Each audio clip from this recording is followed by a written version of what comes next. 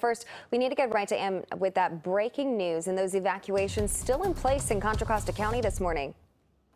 Yeah, the fire still burning as we speak. It does look like the crisis has been averted as firefighters have been able to stop forward progress. But let's go live to the scene right now. This is in Pittsburg, Daffodil Drive, one of several neighborhoods evacuated early this morning, and a lot of firefighting vehicles still on scene there. You can see the burnt hillside there now that the sun has come up and these flames got very close to homes. But luckily, the winds appeared to be working in the right direction for firefighters, and at this point only a few fences were burnt. No homes damaged and no people were injured, but again, those fire evacuation zones still in effect right now as firefighters assess some of that damage.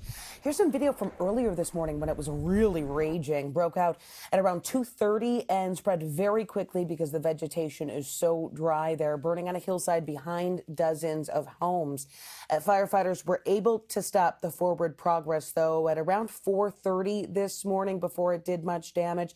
No cause given right now of this fire, but Contra Costa Fire spokesperson says this is the most recent of several fires in that area recently that have been caused potentially by human activity. We're hearing from some of the neighbors that there were fireworks overnight, but again, no cause given.